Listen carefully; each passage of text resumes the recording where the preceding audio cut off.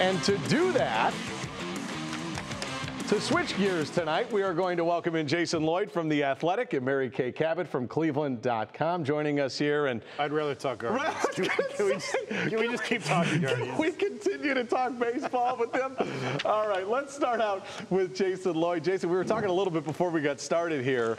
Once again, the trend continues of the Browns giving away another game. Just what did you make of everything we saw out there yesterday at the stadium? I mean, where do you even begin? Obviously, defensively, they got a lot of issues that they got to fix. They got to clean up the running game, or the run defense particularly. They got absolutely gashed. You saw the answer to that, the trade for Deion Jones, immediately after the game. Kevin Stefanski met with Andrew Berry and Paul DePodesta in his office after the game. And when the guys emerged, clearly they had a decision to make, and they were going to go try and get some help to replace Anthony Walker. You know, it's the same old at quarterback as well. I keep saying this. I've said this all day on various platforms. Jacoby Brissett, in gotta-have-it moments, he doesn't have it. 3 games they've lost, he's thrown 3 crucial interceptions all 3 times. And, you know, you kind of knew what you were signing up for when the Deshaun Watson suspension was extended to 11 games. You knew this was going to be your fate, and we're just sort of watching it play out. Yeah, Mary Kay, to the defensive side of the football, I remember listening to different shows or reading things heading into to training camp with the Browns. People felt like this was going to be one of their best defensive units, maybe since they got back from 1999. We're seeing a lot of the same patterns with this defensive group. Who do we hold accountable here? Well, you know, I think there's a whole lot of blame to go around for the defensive woes. I think it's a little bit of everything, really. I think some of it falls on the players, some of it falls on the scheme, the defensive coordinator, Kevin Stefanski. I think it was really unfortunate that Myles Garrett and Jadeveon Clowney both returned to that game yesterday, and they weren't able to come up with that big kill shot, that big play to kind of put it away at the end. And that's what you need from your really big game players like that, and they just need more of that. And, you know, Jason, frustrating yesterday. It almost seemed like Brandon Staley and the Chargers gifted that to the Browns. They go for it on that 4th and 2. The Browns defense, to their credit, steps up there. They get the stop. Browns put Cade York in position. I think we got to hold off on the Hall of Fame ceremony for Cade York right now after he misses 2 field goals yesterday. Yeah, I mean, listen, Cade's going through it right now. He's having a crisis of confidence that probably he's never had before in his life. The kid's probably never missed 2 kicks in one game. I think that's what before. he said. I think he said that. Yeah. So, but listen, you can't do anything rash. You can't cut him. That's been done in the past.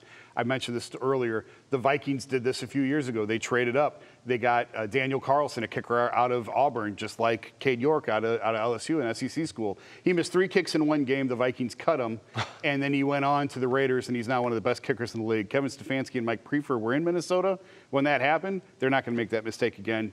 You just have to live with it. It's rookie growing pains. It hurts, but I do believe he's going to be one of the best kickers in the league in time. You just have to kind of grin and bear it right now. Mary Kay, where do you think that the front office is at while they're seeing this all kind of develop, right? Jason mentioned, hey, Jacoby Brissett, your quarterback. They kind of knew what they were getting into. I mean, despite him being their quarterback, and you don't have Watson until December 4th, are their expectations as a team still very high, where they were expecting to have a great record this early in the season, even without Watson? I think that the front office really believed that the Browns would contend and stay in the hunt until Deshaun Watson got back on December 4th.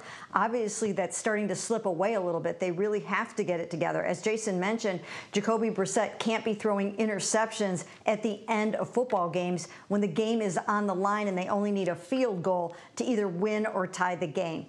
So that's one thing that has to get better. But I think, you know, there was actually a little bit, maybe a glimmer of hope in the building today when Deshaun Watson returned. I think it is a reminder that he's coming back for those last 6 games, and I think he'll provide a little bit of an emotional boost for the guys in the building, and I think they can see that maybe there is some light at the end of the tunnel. Yeah, it's a great point by Mary Kay, Jason. I was thinking about that. Okay, great. Deshaun Watson's back in the building. You know, the details of that suspension, he is allowed back in Berea. Today was the first time. Then I thought to myself, okay, well, we're still 7-8 weeks away here. What's going to be left of the season when he comes back? Yeah. That's the question we just don't know. Yeah, I mean, I think the expectation is that he'll come in there, and I don't know, he hasn't played in a game in quite some time, though, either. That's the other thing. How much rest is going to be on there? To expect him to just come in and sweep them up and save them over the last 6 games, I think probably isn't very realistic. Mary Kay, a lot of people have been asking me, can we see more of Chubb and Hunt on the field at the same time? And I thought to myself, okay, they did run the ball a little bit more yesterday, but yeah, I would like to see them both on the field in some sort of package at the same time. Do you think we could see that from them, or have the Browns kind of put their foot down on that?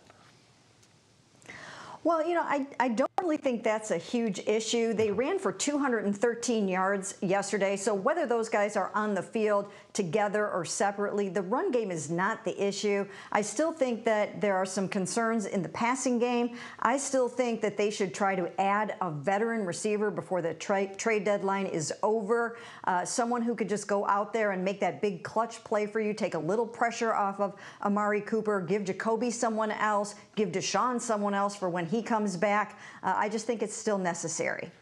Jason. I agree with that. Okay. I agree with that. But I also would say Donovan Peoples-Jones the last couple of weeks seems to be really earning the trust of Jacoby. 2 pretty decent games back-to-back. I know he was out of bounds. It doesn't count. But the catch he had down the sideline late in the game, about 2 yards out of bounds, but it was a great catch. And he's really, like last year was supposed to be his year. It didn't work out. There's more there than I thought there was going to be this year with DPJ. Mary Kay, I want to look ahead with you very quickly here. The Browns, next up for them, it's the New England Patriots coming to town. We know they're banged up, but you know Bill Belichick as well as anybody, right? He's going to have these guys, he's going to have something strung up for them where they're going to run the ball about 900 times, won't he? Yes, absolutely, 100%. You know he's already poring over this film. He's looking for the holes in that defense. He's trying to exploit what these guys are not doing well, and that is getting gashed in the running game. We don't know if Mac Jones will be back or not, but Bailey Zappi, their rookie quarterback, went out and won a game. They shut out the Lions 29-0, and you just know that Bill Belichick is going to be cooking something up for these Cleveland Browns. Yeah, we know that's what he's going to do. He's done that best for years. They beat the Lions, as Mary Kay said, a couple weeks ago. Probably should have beaten the Packers in Green Bay. Mary Kay, Cabot, Jason Lloyd, we appreciate your guys' time. We'll see you next week here with Jimmy.